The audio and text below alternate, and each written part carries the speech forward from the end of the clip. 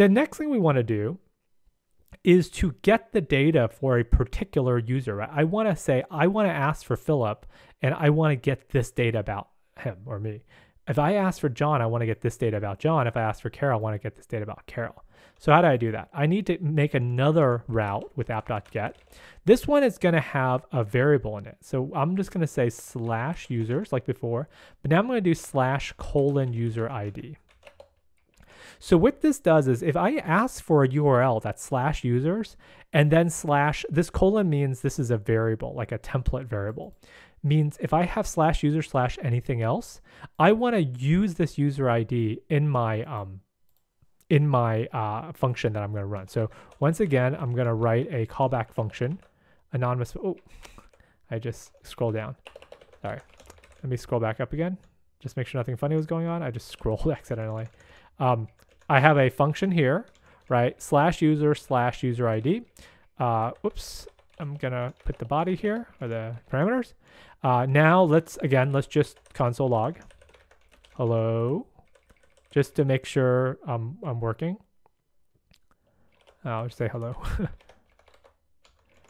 Okay, so now what I can do is restart, run again. So now if I say /user / let's say, Bobby, once again, it'll hang because it doesn't know what to do, but it's actually running hello, right? So if I say /whatever J, it ran hello again. So every time I press enter, I can just keep, every time I press enter, it will run this function and print out hello. Okay, so that's just to verify it works, but printing a hello is not that useful. So what we really want is to get the name out of this user ID, right? When I call this with J, I want to get the fact that this is J. When I call it with Bobby, I want to get the fact that this is Bobby or Bobby. So to do that, what I'm going to do is I'm going to make a new variable called name to lookup, and it's called rec params user ID. Okay, what does this mean? This is just a variable I'm defining, or a constant, more precisely. REQ is the request object. That's the request that came in from my browser, the request. Params is a special field of REQ that contains the parameters that request. And finally, .userid is this user ID parameter with the colon. So Express has a special way of expressing the fact that if you put a colon in front of a path, it will take that and make that into a parameter here that you can grab out. And we're going to assign it to name to lookup. So let's console log instead of hello. Let's console log name to lookup. So what we're going to do is we're going to see if we can grab the user ID, which came from the URL here, right? We're going to grab this user ID, which is here, assign it to name to lookup, and console log it to the screen. So when I run again, let's run with J, right? So this is user / lowercase j. When I press enter, notice how J is now displayed. And if I put Bobby with one B, Bobby is displayed. If I put anything after this, a bunch of garbage characters, those garbage characters are displayed. So this means that Express is parsing this URL, which has the format user / users, more precisely, / something, and grabbing that something, /user / something, grabbing that something, and putting it into a user ID field and REQ params that I can grab out into string, and then I can actually operate on it. So question is, what happens if I just say ASDF whatever without the users? If I do that, then Express can't find it. And it can't find it because there is no route called AASD whatever, right? Because you need /users in front of it. You either need /users by itself or /users in front of some user ID or something in my static files that it can handle. But this weird string is not in any of them. So same thing with Philip. If I just say Philip, I can't find where Philip is because it's not a static file, right? There's no static file named Philip. It's not /users, and it's not /users user ID. To get a match for Philip, I would need to say /users / Philip. And now it hangs again. I'm just going to do it again this window. So when I do this, you'll notice that here it prints out Philip. I actually ran it twice because if I run it again, it's still hanging, but it should print out Phillips again, right? Okay. So we have the hanging problem because we haven't sent anything back to the user, right? We haven't sent any data with result. That's why it's hanging still, right? Remember how until you do an res.send to send something back to the browser, the browser will just hang there and just wait for you. Okay, so what should we send back? What we actually want is not just the name. We want to look up the name in the database, right? We want to look up the name of the fake database. So what we're going to do is we're going to say val for value, which is fake database name to look up. So what does this mean? This is using the brackets notation to grab an entry out of fake database. So when name to look up is Philip, it will look up Philip here and grab me this object.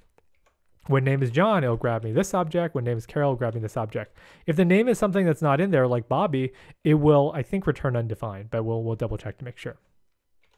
So let's console log this as well. Name to look up, and then we're going to console log a string that's like an arrow just to say where it's pointing to, and then val. So I'm trying to console log the name, an arrow, and the value that's a result of looking it up.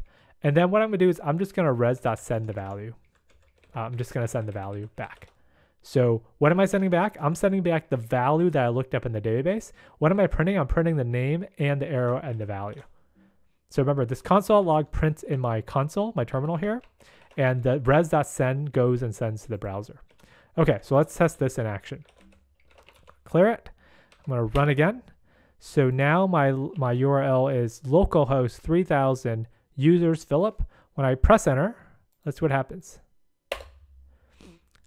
On the terminal, it prints Philip, which is my name, and then the arrow, and then lo and behold, it prints job professor pet cat, which is exactly the value that it looked up for me because my value is itself an object, professor cat. And then beautifully, it's send res.send val, which sent the job professor pet cat object, which is serialized in a JSON format with the double quoted strings, to my browser.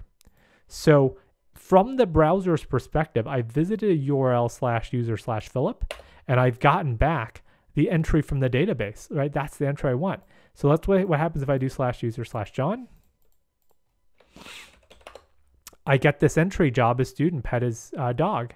And if I do Carol, unsurprisingly, I get job engineer, pet is bear. So using these URLs now, a web browser can access the fake database on the server. And in real applications, this is what actually happens, except that the database is some production grade database, not just an object I created in my JavaScript file. But the idea is just the same. Okay, so now that's done. What happens if I look up someone who's not in the database? So if I look up Bobby, now it doesn't return much of anything, right? So this is kind of weird because it just returns undefined, doesn't really print out anything. It's a little bit annoying to have that be undefined.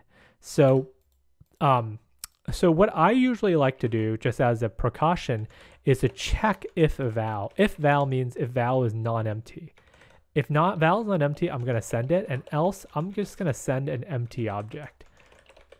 And the reason why will become clear in a second. So this is failed, so return an empty object instead of undefined. Oops. Return empty object instead of undefined, just to make it fit on the screen. So recall that the two braces together just create an empty object. So now if val is something valid, I'm going to send itself. If it's not, if it's undefined, I'm just going to send empty object. This will make things a little bit cleaner. So let's just check that Philip prints the right thing. Perfect. It prints it out and then it returns to the browser. Now let's just look at Bobby. And it's an empty object, which is fine.